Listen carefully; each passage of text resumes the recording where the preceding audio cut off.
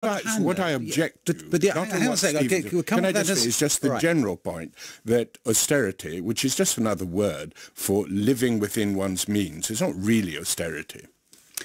Not really austerity, really? You'd say that to that nurse in the audience with Theresa May? You'd say to her, we haven't had austerity? Look, private sector pay has declined in real pay, in real terms. Public sector pay... It's been going up more recently, though, in real terms, hasn't it? I'm sorry? Private sector pay has been going up relative to public sector pay recently, hasn't it? Public sector pay is on average higher than in the private sector, and even adjusted for qualifications, still above, adjusted for like. So what do you say to that nurse?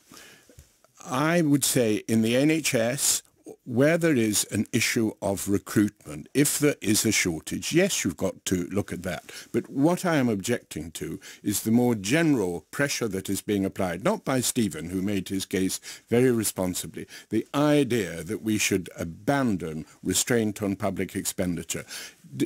The control of public sector pay is extremely important. It's roughly half of current expenditure, and it's about 30% of total public expenditure. Comes to 200 billion plus a year. What about the idea that have a restraint on that? Two things.